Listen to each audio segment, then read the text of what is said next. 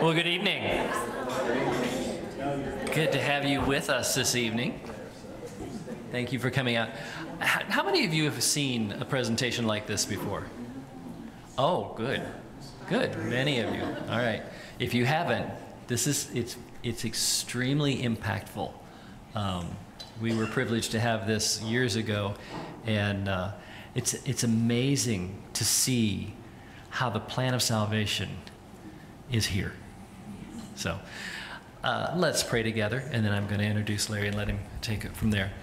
Father God, thank you for a chance to come together, to be in your presence, to be with your people, to hear what you have already prepared for us. Father, we pray that you would speak to Larry and through Larry in ways that change our hearts, that encourage and strengthen us, that deepen our relationship with you, and make it so that we can share you better with those around us. Father, we ask for this in Jesus' name. Amen. So, Larry, I'm just going to let you take it. Thank you. Well, shalom and good evening. Shalom. It's a blessing to be with you. Pastor Dwayne, welcome to the Tri-Cities area, and thank you for giving me the chance to be here. It's made the trek all the way from Jonesboro tonight. Yeah. Got through that commuter traffic just fine, left a little bit early. Now, it's really great to be here. Listen, always a pleasure to be with God's people. Old friends and some new faces, but a privilege, and especially on a day like today, a night like tonight, Good Friday, to be together to remember and rejoice in the sacrifice and also celebrate in the resurrection of our Lord prior to Resurrection Sunday. It's a privilege to be with you. What I want to do tonight is I want to share a little bit of God's grace in my life. Some of you know a little bit of my story. Others of you I've not met before. But Jesus and Jewish did not go together growing up. You see, I'm the son of a Holocaust survivor. My grandpa Carl served in World War I in the German army with a gentleman who would later become an SS agent. This man was a friend of my grandpa Carl, becomes an SS agent. My father escaped Nazi Germany in the spring of 1939. This man put his life on the line, enabled my father and his family to escape Nazi Germany, falsified papers. They made their way to Belize. Back in the day, it was British Honduras, and eventually, 11 months after they escaped Bonn, Germany in 1939, they immigrated to Daytona Beach. And there, he met my mom in Florida, and I was born there in Florida. Our family Reformed Judaism, a liberal expression of Judaism. Religiously and spiritually, we were not so connected to God, but culturally and socially very connected to the Jewish community. But interestingly, I always believed in God, and I believed that somehow He knew me and that I was special in His eyes. But we as believers in Jesus Christ, we understand that there is a God-shaped void in every human being, and that God-shaped void can only be filled by the Lord Jesus. In high school, I thought I'd fill that void with accomplishment and achievement. I was a state-ranked tennis player in Florida. I was a good student. I thought making good grades, winning tennis matches would fill that void, and it did not. I attended a university down in Gainesville, Florida that shall remain unnamed. I'm already going to test your grace quotient, okay? I'm a Gator boy, but I'll refrain from any Gator chomps tonight. But it was at the University of Florida that I thought I'd fill that void with the party scene. I thought worldly pleasure might make me happy. Obviously, it made me more miserable. In fact, I was that person walking in quiet desperation. I'd put on a happy face. You probably know some of these people. Hey, how you doing? I put on a happy face and said, I'm doing fine. No, I wasn't. I was empty inside. I was lost. Jesus was not the way to be found. And yet, in my college years at Florida, people started coming into my life telling me Jesus is the Messiah, that He died for my sins and rose again from the dead, that through faith in Him I could be forgiven. I could have a reason to get up in the morning. I could experience abundant and eternal life. I didn't want to hear that. Jesus, we were taught in the synagogue, was the God of the Gentiles. He was not for us as Jews. But the Holy Spirit kept moving. People kept coming. There was a buddy of mine named Greg. We were both in the journalism department at Florida. And he began witnessing to me. And he made a statement and posed a question that rocked my world. He said, there's absolute truth and you can get in touch with it. I was like 19 years old. I'm like, that's a little bit heavy.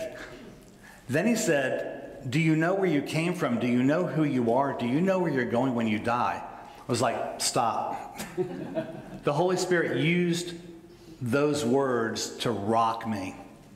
And that sent me spiraling into what we might call an existential crisis of sorts. And I started searching. I didn't necessarily embrace my Judaism. I didn't embrace Christianity, but I began to investigate and search out different worldviews and philosophies and religions. Because again, I knew I was lost. I knew I needed something. I didn't know that something would be a someone. Fast forward on my journey, the year after I graduated from Florida, this is a few years later, September 1987, I'm reading a philosophy book by a guy named Will Durant. And a gentleman sat next to me on the airplane, all wide-eyed. He looked over, he said, oh, philosophy book, are you interested in philosophy? And I had to arch my back and say, yeah, I am. He said, great, man, let's talk. I've got a master's degree in philosophy. And you might find this hard to believe, but he actually did most of the talking. And he began to share his faith in Jesus with me. He said, I've tried this, that, and the other. He said, who I've ended up with is Jesus. I thought, who? Who? Strange words, man, is what I thought. You see, nice Jewish boy, well, at least my mom thinks so. I attended a liberal Catholic high school for academic and athletic reasons, obviously not for religious or spiritual reasons. But I say that to say this. I knew about religion. He was not talking to me about religion. He was talking to me about a relationship with the living God. And then he said, hey, you tell me you're Jewish and you believe in God? I said, yeah. He said, well, then why don't you ask your God as you know him? Why don't you ask the God of Abraham, Isaac, and Jacob if Jesus is the promised Messiah, and he'll show you. Well, I was 23 years old going nowhere fast. I was at the end of my proverbial rope, and I was searching, and I realized this wasn't a coincidence. There was Greg, and there was another guy in college was witnessing to me, and there were too many coincidences, and I realized this wasn't a coincidence. And I actually took him up on his offer, and I said, I can do that. He gave me his business card. He was a traveling insurance salesman from Owensboro, Kentucky. He said, call me if you want to talk. I'll be praying for you. And I got off the plane that afternoon in early September 1987, and I prayed a deep theological prayer. I said, God, help. Anybody relate to that kind of a prayer? I said, I don't know about Jesus, Messiah, the Bible, Christianity, but I believe you are real. And if you are and he is, show me. Bought a New Testament. Most Jewish people who don't know the Lord, many are forbidden, especially in Orthodox circles, from reading the New Testament. I'd never read it in my life. It didn't come alive to me. He wrote down some scriptures in Hebrews and Romans on the back of his card, and it didn't come alive to me. But things started changing in my life. I stopped partying with my friends. I thought a clear mind would be a good thing. Stopped clubbing. And I started listening to classical music. That was a really big step for me, by the way. And something else happened. I was experiencing more joy and peace in my life as I was cleaning up my external act, and I was searching. I wanted to know. And I would start to see things driving to and from the tennis club I was coaching tennis at that I'd never seen before in my life. I'm tooling down the road, and I start to see license plates and billboards saying things like, God loves you. Jesus loves you. And I thought, this is strange. What is going on here? And what was going on was the Holy Spirit was in the process of revealing himself to me. And this experience culminated 3 months later, now early September 1987. Jeremiah 33 verse 3, the word of God speaks these words. God speaks through the prophet even today these words. Call unto me and I will answer you and show you great and mighty things you know not. I didn't know, but I prayed a prayer of faith. And that afternoon, I realized the source of this joy and peace on St. Petersburg Beach welling up within me was not coming from Larry, it was coming from God. And then I had an aha moment. Anybody here ever have an aha moment? I had the greatest aha I ever had. You see, in one moment, I once was blind, but now I can see. I once was lost, but now I was found. In a moment, in the blink of an eye, what Greg said was true, what this guy Steve Titchener on the airplane rang true, what these other people had told me about Jesus, it rang true in my heart of hearts. I believed. And I drove home trying not to get into an accident. And I called this guy up that I met on the airplane. Steve, I believe. What happens now? He's like, slow down, man. You're a little excited here. And some of you who know me know that I can get a little excited here. And I prayed to receive Jesus Christ and actualize what God had already done in my heart. And I'm eternally grateful for the Lord for transforming me and bringing me out of darkness and into light. Hey, to be real, I was on the road to perdition. There was no doubt in my mind I was on the road to perdition. And by 30, I would have been dead and in hell without Christ, you know, saving me and bringing me out of a reprobate life. So God has blessed me with a beautiful wife and kids. I was a tennis coach for 14 years professionally. I was actually a burned out tennis coach in Florida. And so, you know, tennis coaches in Florida at tennis clubs and academies, 50 weeks a year, 6 days a week in the Florida sun. You know, and a friend of mine said, you know, you've always wanted to coach in college, so why don't you try to get a college coaching job? And I thought, okay, fall break, spring break, winter break, summer break. And you know what I mean? I needed a break, you know what I mean? So God brought me up to East Tennessee in the early 90s. 1991, the fall of 91, I came to coach tennis at East Tennessee State. That's how I made my way up here.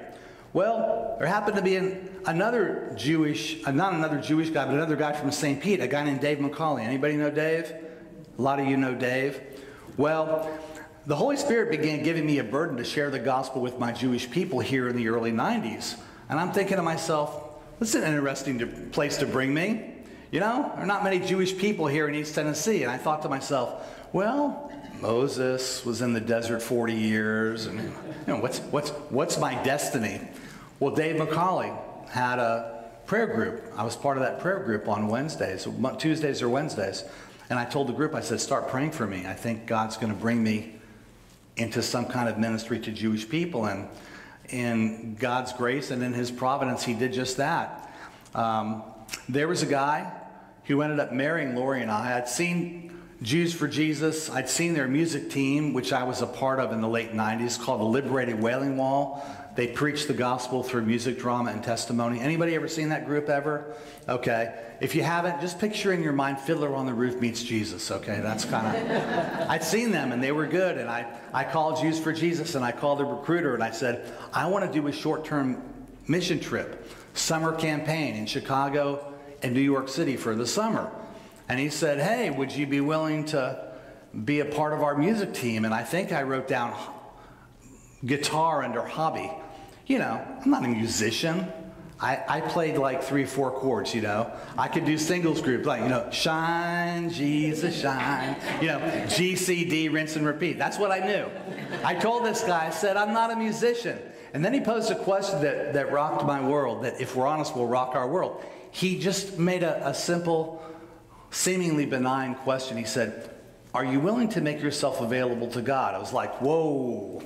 And I did the Christian thing that you do sometimes when you don't want to deal with it. You said, I'll pray about it, right? Disingenuously. I said, yeah, whatever. Later, I did find out, after I was accepted to the team, that the only requirements, it didn't matter how good a musician you were. You had to love Jesus and be able to fog a mirror. And if you could do that, you qualify. They could teach you the music part, okay? Well, after a few months, I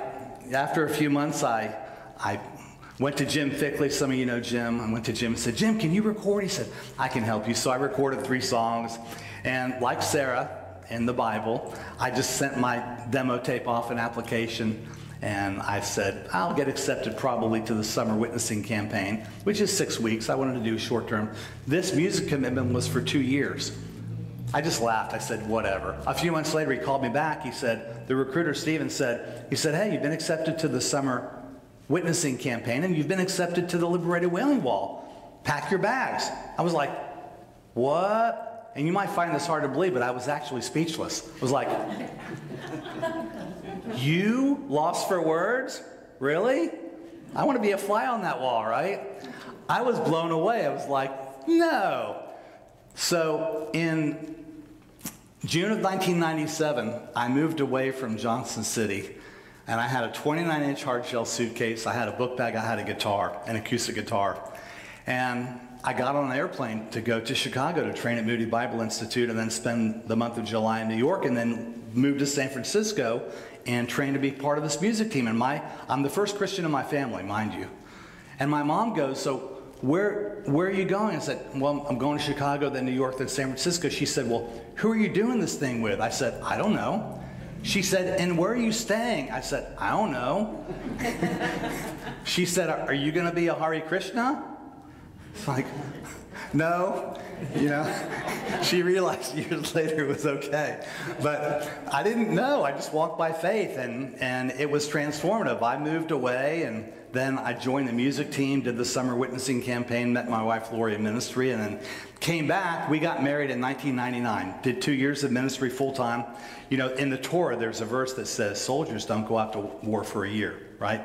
Stay home. So it said, hey, when you're telling Jews about Jesus, that's spiritual warfare. You know, we know all of us are in a war, right? But when you're telling Jewish people that Jesus is the way, the truth, and the life, and that no one comes to God except through him, that's warfare. So we took a break. We moved here to East Tennessee, and then God in 2003 called us again from tennis and coaching into full-time ministry, now in New York City. My wife and I moved to New York City. And I was a full-time missionary there in the Big Apple for 6.5 years. Problem was, I was working a burnout schedule, my 2 kids young, growing up without dad. I was away 2-3 months a year, and I said, I gotta take a break from this train. And I took a 1-year sabbatical. Tom Euler, you remember Tom at Grace Fellowship, my home church, he said, there's always a place for you to come. So I left the ministry in New York and came here and served on staff at Grace Fellowship Church in Johnson City for 4 years in missions and outreach. And that was great culturally. It was a great fit for my family, but it wasn't great for me because I'm weird, okay? And I had interacted and interfaced with the body of Christ around the world. Any kind of evangelical expression you can imagine, I have interfaced with them as a missionary. All those years with Jews for Jesus. And so I felt constricted. I said to Tom and Tim Bowers, I said, I really feel I need to be doing something else. And they sent us to Dallas, and we did lead at Dallas Seminary. It's a program for people, missionaries who've been on the field a number of years, who don't know what they're going to do when they grow up, right? And that was us. And so in 2013, Grace Fellowship in Johnson City was so graceful to us and helped us start Larry Stam Ministries, which I'll tell you a little bit more about during our break. So that's a little bit and a little taste of God's grace in my life. And like I said, I'm eternally grateful to the Lord for all he's done for me, for all he's doing for me, and all that he will do for me. The promises of God go on and on and on. And by the way, newsflash, the future is bright for you and I as Christians. Now, we know it's a bumpy ride in the here and now. Can I get an amen? But the future is bright, and it could not be brighter. So with that, are you all excited to see this presentation? Okay, I'll tell you a little bit more about the ministry later on and what we do. But for now, let's talk about Christ and the Passover. Now, if you were to ask some Jewish boys or girls who the hero of Passover is, after giving credit to the Lord, they will certainly tell you Moses. And that is true. But it's not the whole truth. You see, if you were to ask some Jewish boys or girls who know the Messiah, like our kids, Elijah and Shoshana, that same question, who is the hero of Passover, then they might tell you Jesus. Now, some people might say, probably not anybody in this room, but some people might say, Larry, what's Jesus got to do with Passover? Passover is Jewish. Well, so was Jesus. Duh. My wife doesn't like it when I say duh. But Jesus actually celebrated the Passover every year while he dwelt among us on this earth. And I believe Jesus is clearly pictured in all of the symbols of Passover and in the story of Passover itself. For the message of Passover is the promise of redemption. And the story of Passover is the story of our liberation from bondage. Tonight, as I explain to you all this traditional Passover setting, it's my hope that you'll see it as much more than just an explanation of a commemorative meal, but that you will view it as I view it, as an object lesson of the life and mission of the Lamb of God who takes away the sin of the world. Look closely, brothers and sisters, because I believe that you're going to see a picture of his death, his burial, and his resurrection. So if you have a Bible, I encourage you to turn with me to Luke chapter 22. Luke chapter 22, we're going to read verses 7 through 13. And as you're turning there, just know that Passover, Easter Sunday, this Sunday, Passover this year is Monday night, April 22nd. The two different calendars that we have creates that disparity. But Luke 22, we're going to read verses 7 through 13. Excuse me. Beginning in verse 7, we read, Then came the day of unleavened bread, when the Passover must be killed. And he sent Peter and John, saying, Go and prepare the Passover for us, that we may eat. So they said to him, Where do you want us to prepare? And he said to them, Behold, when you have entered the city, a man will meet you carrying a pitcher of water. Follow him into the house which he enters. Then you shall say to the master of the house, The teacher says to you, Where is the guest room where I may eat the Passover with my disciples? Then he will show you a large furnished upper room. There make ready." So they went and found it just as he had said to them, and they prepared the Passover. The first night of Passover begins a 7-day holiday called the Feast of Unleavened Bread. And during that time, we eat nothing that contains any leaven or yeast. Why no leaven? Well, in the scripture, leaven is frequently used as a symbol of sin. In ancient times, a small piece of leaven would be used to ferment an entire portion of dough. It was the leaven that caused the dough to rise, to become puffed up, just as sin can cause us to become puffed up in our own eyes. So during this time, we eat no leaven as a way of saying that we want to break the daily sin cycle in our own lives. That's why in some Orthodox Jewish homes, for up to 6 weeks prior to Passover, the house will undergo a complete spring cleaning. We'll remove all the cakes, cookies, bread, cereals, anything that has any leaven in it. Now, this is usually the work of the woman of the house. But did you notice that Luke says that Jesus sent 2 men to prepare the Passover? Perhaps he sent 2 men because in Judaism, it's the man who has standing before God, not only when it comes to prayer, but when it comes to ceremonial preparation as well. So, if you think about it, this means that the man should be doing the cleaning during these 6 weeks. And all the women said, Amen. But don't worry, gentlemen. We have a great way to deal with this dilemma. We have a great answer to the problem. It goes like this. Now, true, the home is spotless, and the woman has spent the last 6 weeks cleaning and removing every speck of leaven. Well, almost every speck, that is. You see, she's taken a few crumbs and she's hidden them somewhere in the house, and it's up to the man to find them.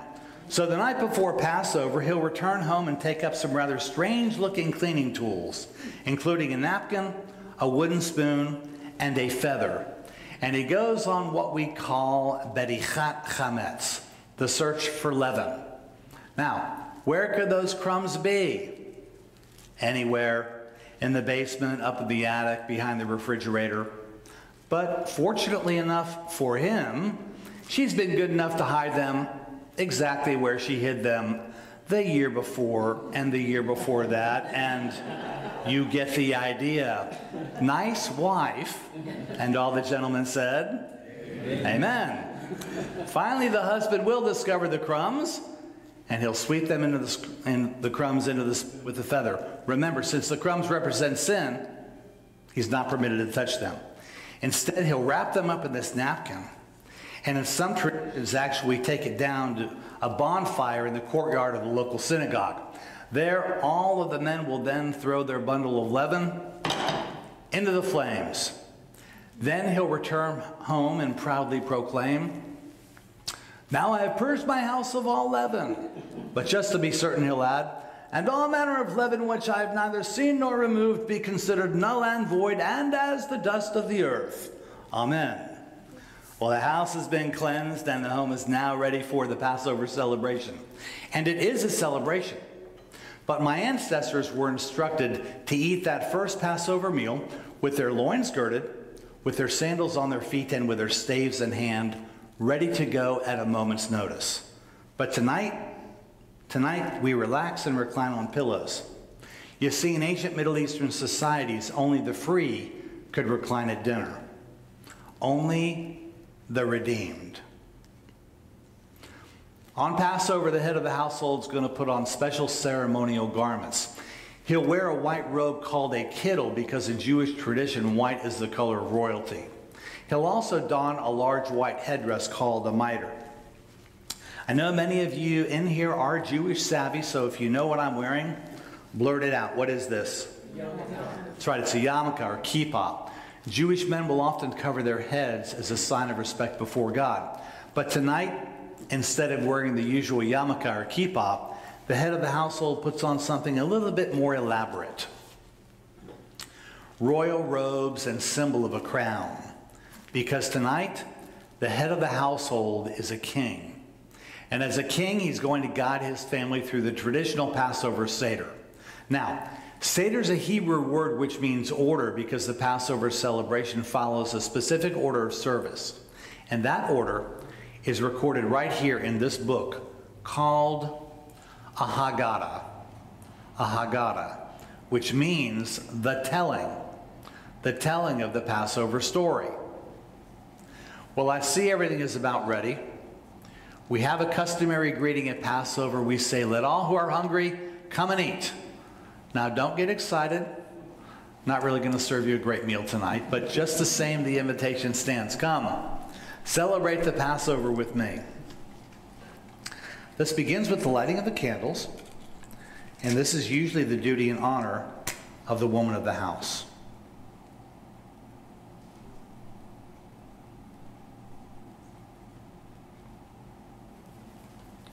After lighting the candles, she'll then recite a traditional Hebrew prayer, which goes like this.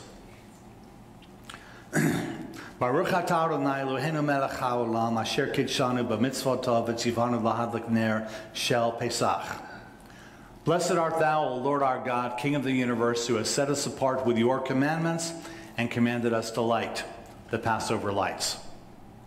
I think it's fitting that a woman kindles these lights, for it can remind us that the Messiah, the light of the world, would not come from the seed of man, but from the seed of woman. As the prophet Isaiah foretold, "Behold, a virgin shall conceive and bear a son, and she shall call his name Emmanuel," a light of revelation to the Gentiles and glory of thy people Israel. Now, friends, I want you to know something tonight. Passover is much more than a meal, okay? It's actually a banquet. And it's much more than a service, it is a ceremony. And while a meal and a service might take just 1 or 2 hours, the Passover celebration may take a total of up to 4 hours. So let's see here. 8:35. Dinner plans, anybody? Just kidding. Actually, during the Seder, each adult will drink from his or her cup and refill it 4 times. You didn't know what you were getting into, did you? Actually, the first cup is called the Kiddush cup, or the cup of sanctification. Then we have the second cup, the cup of plagues. Then the third cup, the cup of redemption. And the cup of redemption is actually the focal point of the entire evening. Then we have the fourth cup, the cup of Hallel, or the cup of praise. It's with the first cup, the cup of sanctification, that the host will offer a blessing for all the rest of the evening to follow. Raising the Kiddush cup aloft, he'll give praise and thanks to God Almighty, King of the universe, creator of the fruit of the vine. Baruch atah Adonai Eloheinu melech haolam borei pri hagafen. Amen. The Seder has begun, and the youngest person present will come forward to ask the meaning of Passover. He or she will ask the traditional 4 questions, which are found in the Haggadah. They are chanted, and the first one goes like this. Ma nishtana halayla hazeh mikol halelot, which means, why is this night different than all other nights? Those of us who know the story of Passover, we're obligated to respond. This is because of what the Lord did for me when he brought me out of the land of Egypt, out of the house of bondage, when he redeemed me with a mighty hand and an outstretched arm. Friends, understand that redemption is the very heart of Passover. But Passover imparts much more than God's message of redemption. It imparts God's means of redemption through the sacrifice of a Passover lamb. My ancestors were instructed to take a spotless lamb, to roast it whole without breaking any of its bones, and to apply its blood to the doorposts of our homes, to the top of the doorpost, the lintel, and to the 2 side posts. Because of our obedience to God's command, and because of our faith in the effectiveness of his provision, we were spared the ravages of the 10th plague to befall the land of Egypt. For when the Lord saw the blood on our doors, he forced death to do what? That's right, to pass over. In Hebrew, we say Pesach. Pesach. Try saying that with me. Pesach. Pesach. Hey, good job. We got some Hebrew speakers here. Well done. Pesach. the holiday which commemorates the time when death passed over the houses of Israel because of the blood. The blood of the Lamb. The Passover Lamb. What a mighty act of redemption. But what a picture. What a picture of an even greater redemption accomplished through the sacrifice of another Passover Lamb. The Lamb of God, our Messiah and Lord, Jesus.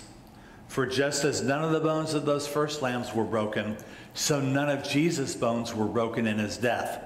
And just as my ancestors had to apply in faith the blood of the Lamb to the doorposts of their homes, so each one of us must apply in faith the blood of the Messiah to the doorposts of our hearts. Amen? The child will then proceed to ask another question. Why on this night do we eat only unleavened bread, matzah? And we explain our ancestors, in their haste to leave Egypt, had to take their bread with them while it was still flat. One of the items I want to show you now is this one. This is called the matzah tash. And inside the matzah tash are 3 layers of matzah, each layer separated from the others by some cloth. Now on Passover, in a couple of weeks, the head of the household is going to remove the middle layer of this matzah, the unleavened bread.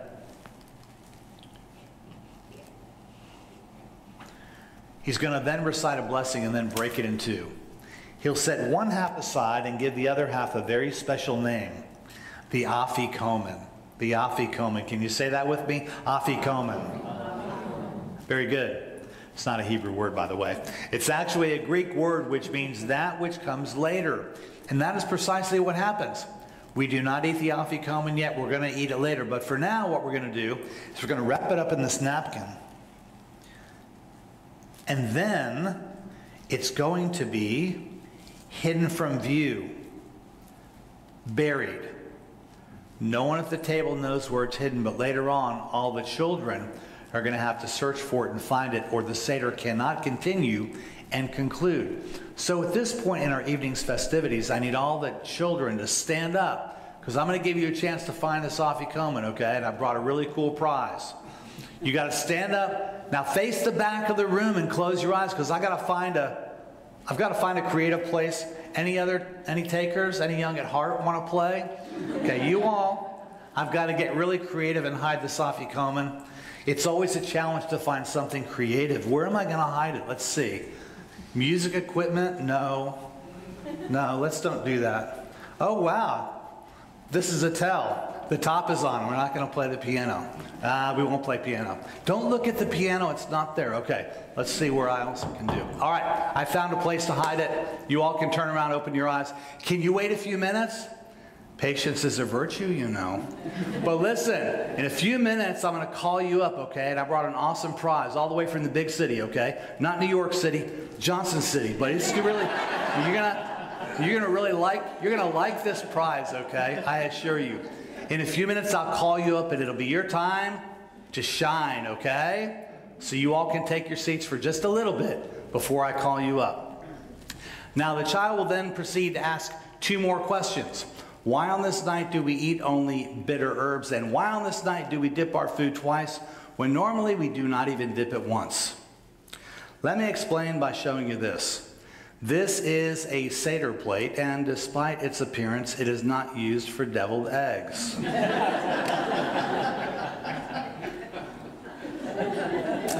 I like deviled eggs, and I like cheesy jokes, and some of you are probably thinking, good thing this guy's a minister and not a comedian.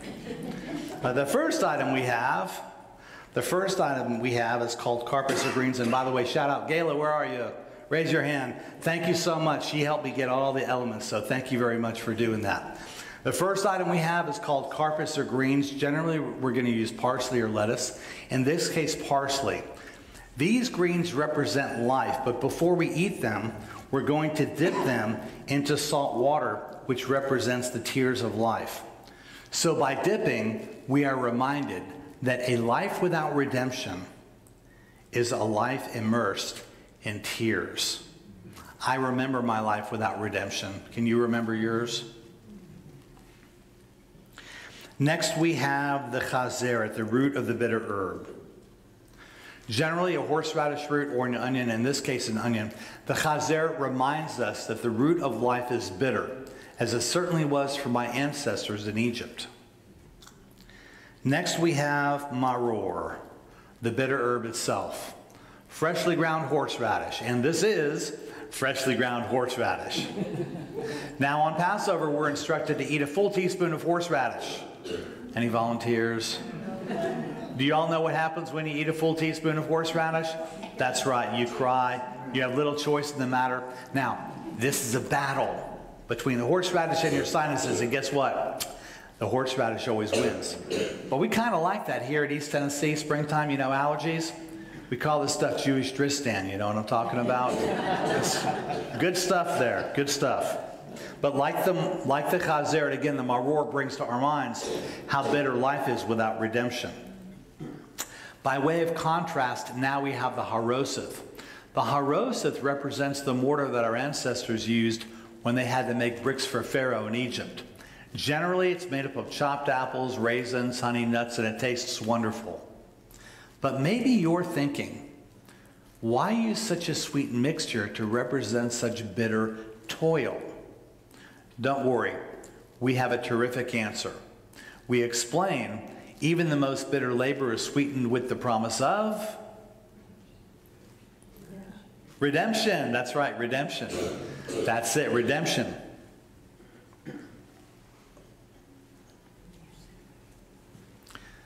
This is not an Easter egg, although Easter's coming up this Sunday. This is actually called the Hagigah.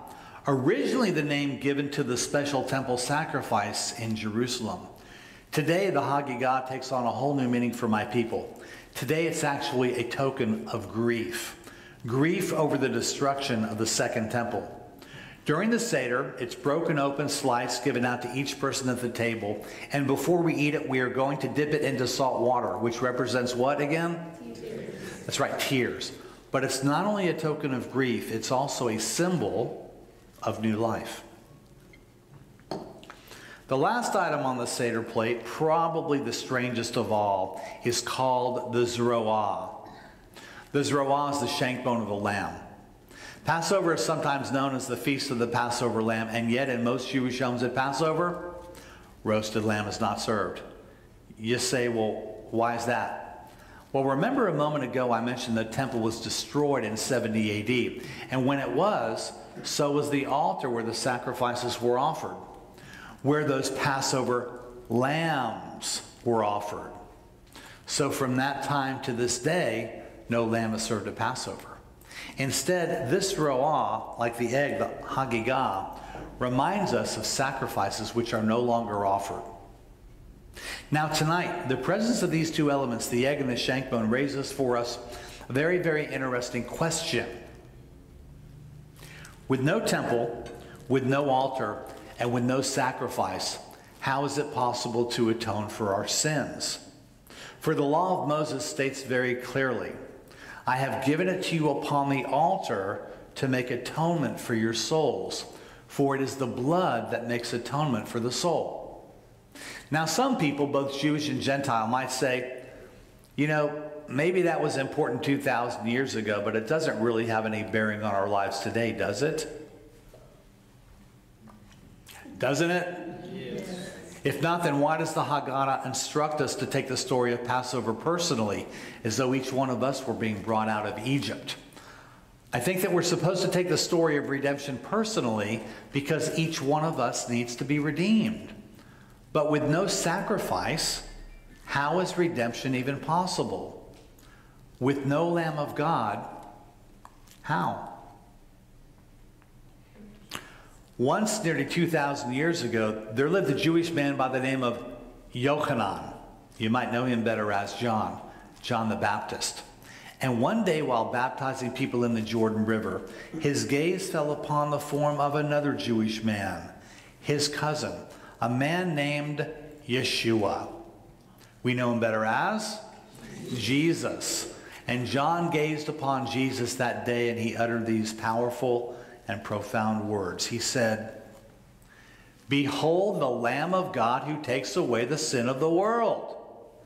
That's how redemption, not through the blood of lambs, redemption through the blood of the Passover lamb, the Lamb of God, Jesus our Lord. We now come to the second cup, the cup of plagues. In Jewish tradition, a full cup represents complete joy, but in one sense, our joy is not complete. At this point in the Seder, what we're going to do is dip our finger in the cup, and we're going to let 10 drops fall onto our plates as we recite the 10 plagues that were poured out upon the Egyptians.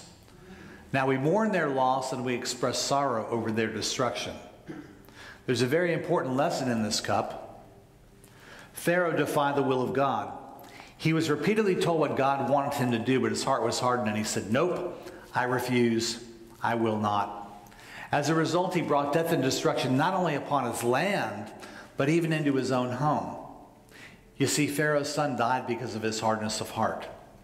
Now tonight, right here in Elizabethton and East Tennessee, I think about my life. You all think about your lives. How often do we choose our desires over God's direction? How often do we know what God's will is for our lives, but how often do we say to the Lord, "Lord, it's too hard, Lord. I can't do that, Lord. I'm sorry." Let me give all of us a little piece of Jewish wisdom this evening, okay? If God is telling us to do something, that's right, just do it. And for you sports fans, go Vols tonight, right? Just do it. But as I've said, Passover really is a night to praise God and thank God. And I'm going to praise and thank God on Passover because the angel of death has passed over my ancestors' homes, and because the Lord has redeemed my people out of bondage in Egypt. But you know, on a personal note, as a believer in Jesus Christ since 1987, I'm going to praise and thank God not only on Passover, but I'm going to praise and thank the Lord every day of my life, because I have been redeemed from an even greater bondage, the bondage of sin. Through faith in him, each one of us may pass over from death unto life. Is that good news? Yeah. That's the best news. In Hebrew, the word is besorat tovah, which is a Hebrew word which means glad tidings or good news, from which we get the word gospel. At this point during the Seder, there's a natural break between the second and third cup where we actually partake of the meal. Now, growing up in St. Pete, Florida, whether we would stay home or go to the synagogue, we would eat a roast brisket, a roast chicken, never had lamb for the reasons I mentioned to you, matzo ball soup, everything kosher, of course, right? But I want to take this natural break just to briefly introduce you to Larry Stam Ministries. As I mentioned, we started in 2013. Lori and I began Larry Stam Ministries, and our ministry exists to make the gospel of Jesus a confident topic of conversation for every Christian. I want you to know, I didn't share this in my Journey to Jesus story, but you need to know that not one time on my faith journey to salvation did I step inside the halls of a church, did I listen to or watch a Billy Graham online or a Greg Laurie, didn't go talk to somebody that was religious. Young people, I didn't go online. There was no online back in the day. I know some of you might find this hard to believe, but there was no online. It was through the faithful testimony of people just like you out in the marketplace that God used to bring me to a saving knowledge of himself. I mentioned Greg in college. There was a guy, Herb Woodall. I tried to sell television time one summer, hung out a summer with Herb. He was an ABC sales affiliate, and he sold television time and hung out with him, and he spent a whole summer telling me about Jesus. There was this guy, Steve, on the airplane I mentioned. God used people like that. And so I've got a real burden to help God's people lean in and into your own unique spheres of influence and be more effective witnesses for Jesus Christ. Because here's the deal. We know in our culture today, less and less people are going to church, right? So it puts more of an onus on the individual Christian to step into your unique spheres of influence. Because here's the deal. You know people that I will never meet. You have people in your unique sphere of influence that are lost and need Christ. And God has placed you strategically, just like Esther, for such a time as this. So that's our charge. And we teach Jewish roots of the Christian faith like this to help you all better understand the gospel. And we call it Building Gospel Foundations, Teaching Jewish Roots, because I believe that the better that we understand the gospel message, the more effective we're going to be in sharing it with others. Amen? So to that end, we do a variety of things. I speak, I teach, I write. I try to be an example of a witness. I do a little bit of street outreach here in the Tri-Cities, a little bit of prison ministry. I serve one day a week as a chaplain with an organization called Marketplace Chaplains USA. Serve 4 businesses in 5 East Tennessee locations. So I get to do a lot of different things. Can speak at conferences. I'm kind of like a missionary on call. That's how people go, what do you do? It's like, I'm the missionary on call. I'm not on a church staff. I'm not a missionary with a missions organization. But I get to go where God calls me to go. I'm kind of like nimble, you know. I'm not an aircraft carrier. Some of you have been part of ministry aircraft carriers, right? Hey, you should change this. It's a good idea. It doesn't work like that, right? But we're little speedboats. So the Lord calls us to go here. That bit of it opens up a door there. So that's kind of what we do. So we write, we speak, we preach, and we do a lot of other things. Some of the equipping resources we have are, we have free resources like this pamphlet, and I have a whole literature table over there. Get some freebies like this one. It's called Pointers on Witnessing. I encourage you, if it looks good over there at the literature table, take it. It's free. We've got free resources like that. We've got some not so free resources. By God's grace, I penned 3 books. This is our 3rd book. We published it a couple of years ago. It's called Jewish Roots of Christianity, a biblical survey of redemptive history from Genesis to Revelation. This is a book that will build gospel foundations in your life, okay? Here's just a brief tidbit of what this book is about. So you remember in 1 Corinthians 15, the Apostle Paul wrote in verses 3 and 4 these words, remember? He wrote, "For I delivered unto you first of all that which I also received, that Christ died for our sins according to the Scriptures, and was buried and rose again the 3rd day according to the Scriptures." Remember that? It's a foundational verse in the New Testament. Of what Scriptures was Paul referring? That's right, the Old Testament, the Jewish Bible, the Hebrew Scriptures. So we should be able to find substitutionary atonement. Christ or Messiah died for our sins and was buried and rose again on the 3rd day. We should be able to find resurrection also in the Hebrew Scriptures. The first 3 chapters of this book actually are the gospel in the Old Testament. That's how important it is. I put the most important stuff at the beginning.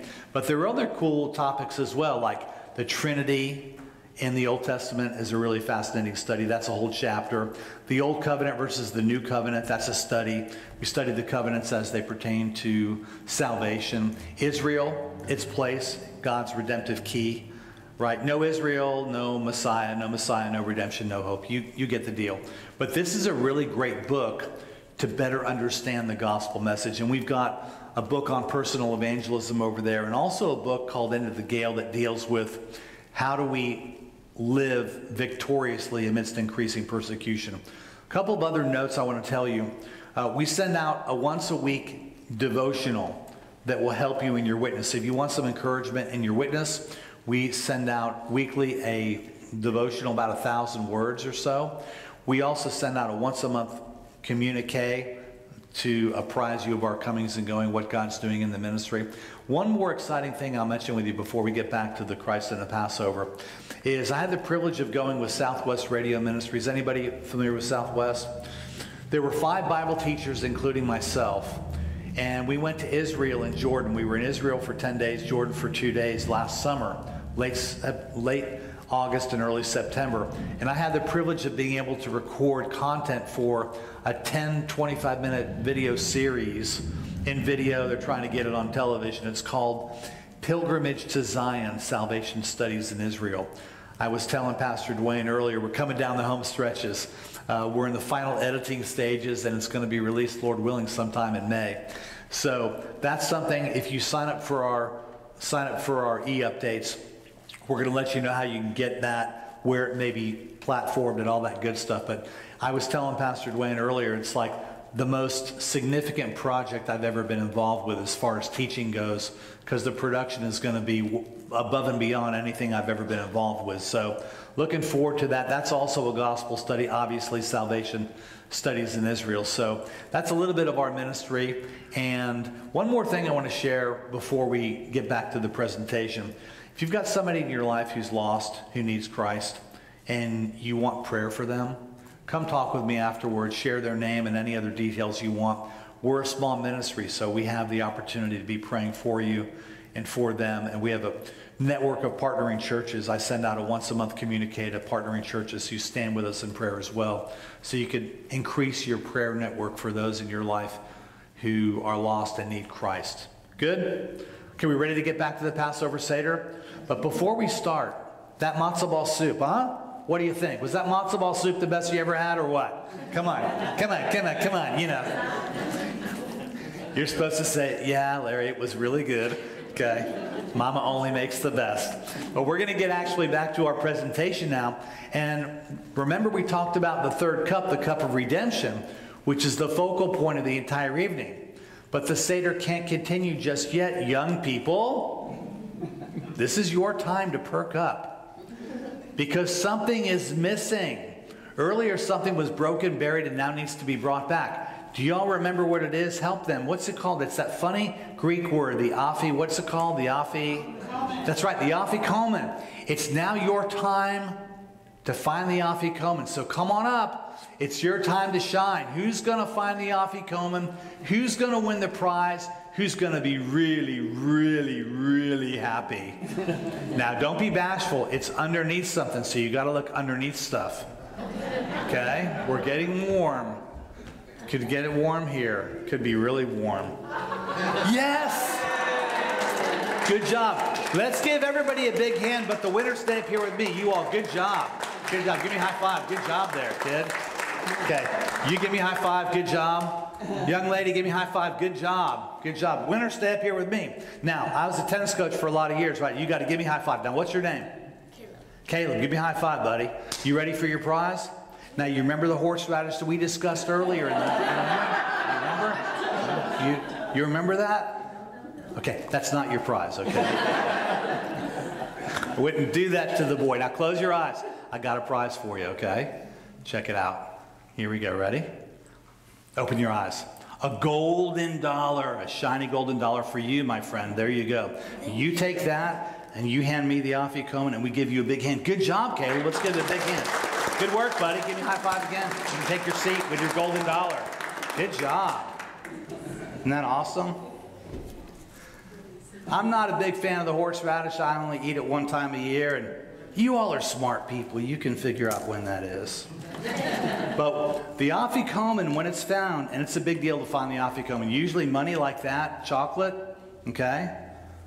It's really an honor to find that afikomen. And once the afikomen is found, it's returned to the head of the household, and then each person will receive a piece of the afikomen about the size of an olive. And that olive-sized piece is then taken along with the third cup, the cup of redemption. Look familiar, anybody? Yes? Don't worry, I won't say duh again, okay? Won't do that. This is the origin of our communion service, okay? But not only that, I want you all to consider this. Where else can we find a clearer picture of our Messiah, Jesus, than in this custom concerning the afikomen, which was broken, buried, and then brought back? Even the matzah itself, which is unleavened, a symbol of a sinless nature, speaks of Jesus. Our rabbis have set down very specific regulations concerning the preparation of matzah if it's to be found suitable for use. And one of these is that the matzah must be pierced. You see those holes? Jesus was pierced. God, speaking through the prophet Zechariah, said, "They shall look upon me whom they have pierced." Take a look also at the lines. See the stripes on the matzah? The prophet Isaiah wrote 700 years before Christ walked this earth as a man about the saving work of the suffering servant on our behalf in perhaps the most powerful messianic prophecy in the entire Old Testament, Isaiah 53. The prophet wrote about Messiah that he was pierced for our transgressions, and by his stripes we are healed. Praise the Lord for the suffering servant. Amen. But I see our Messiah symbolically not only in the afikomen, I also see him in the matzah tash as well. Do you remember this pouch containing the 3 layers of matzah from which we drew the afikomen? Now, there's quite a bit of disagreement among our rabbis about the meaning of this strange pouch, this mysterious 3-in-1.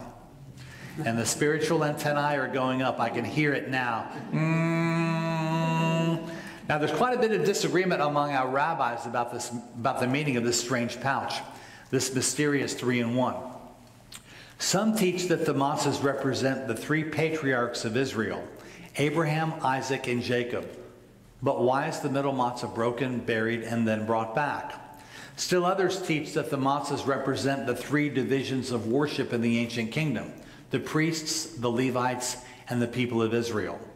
But again, why is the middle matzah broken, buried, and then brought back? Still others teach that the matzahs represent three crowns, the crown of learning, the crown of priesthood, and the crown of kingship.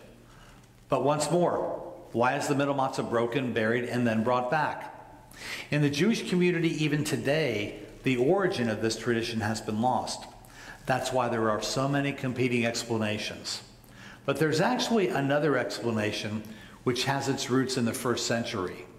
And it brings to my mind the words of God given to us through Moses, who declared, Shema Yisrael Adonai Eloheinu Adonai Echad. Hear, O Israel, the Lord our God, the Lord is one. The Hebrew word used for one in that sentence is echad, a unity. And on Passover, the head of the household is going to remove the middle layer of this echad, this unity. It is made visible while the other two remain hidden from our view. In the beginning was the Word, and the Word was with God, and the Word was God. And the Word became flesh and dwelt among us. Jesus, the bread of life. We Jewish people who know Messiah know also that the unity of the Matzah bears witness to the unity of one God revealed in three persons. God the Father, God the Son, and God the Holy Spirit. And so once more the question must be posed. Why is the middle matzah broken, buried, and then brought back? I believe because Jesus was broken, buried, and then brought back. This is my body which is broken for you and you and you and all of us. Do this in remembrance of me, our Lord Jesus tells us.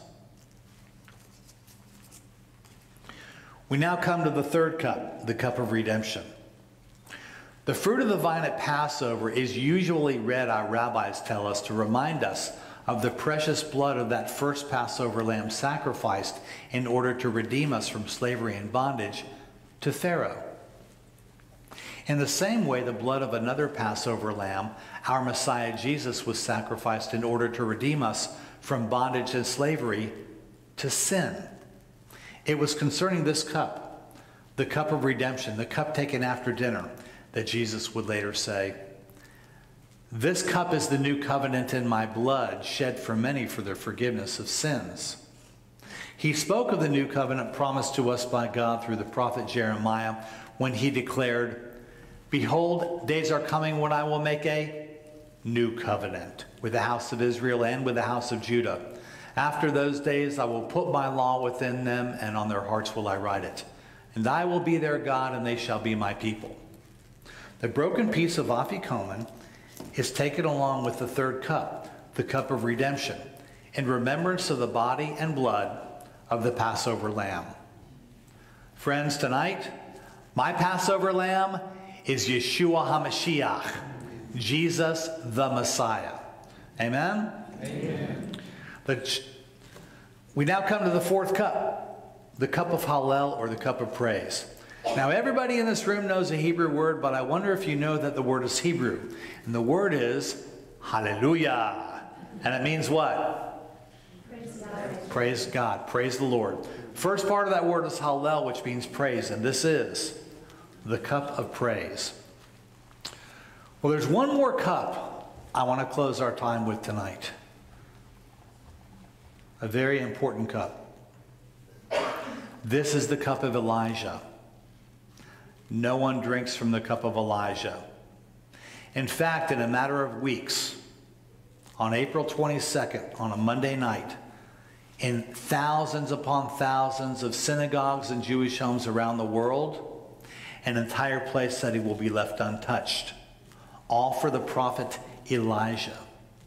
And you say, why? Why this longing for the prophet Elijah? Well, it's recorded by the Hebrew prophet Malachi that before the Messiah comes, he will be preceded by the return of Eliyahu Hanavi, Elijah the prophet.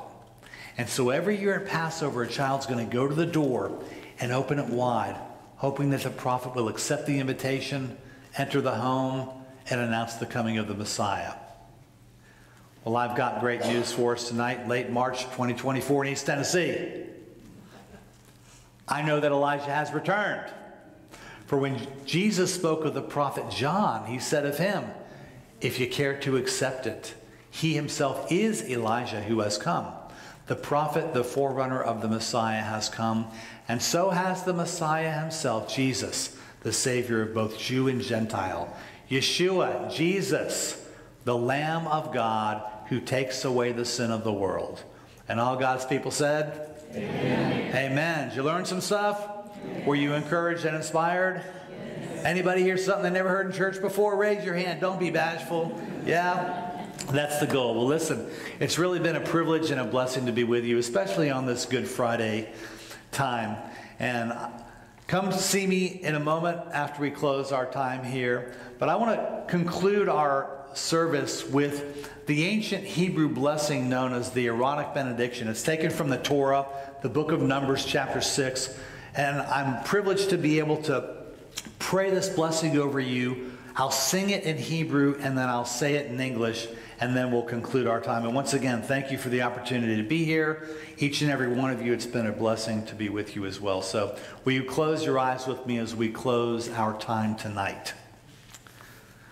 And the Lord said to Moses, tell Aaron that this is how you shall place my blessing over the people. Yevrechecha Adonai v'yishmarecha. Yaher Adonai panai v'elecha v'yichunecha. Yisahu Adonai panai v'elecha. Vayasem lecha shalom.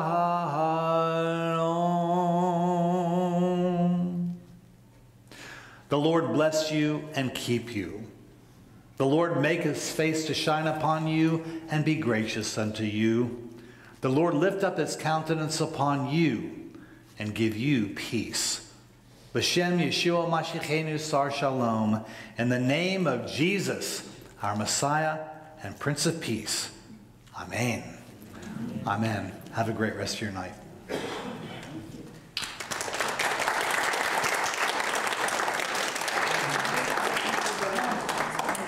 Come say hello.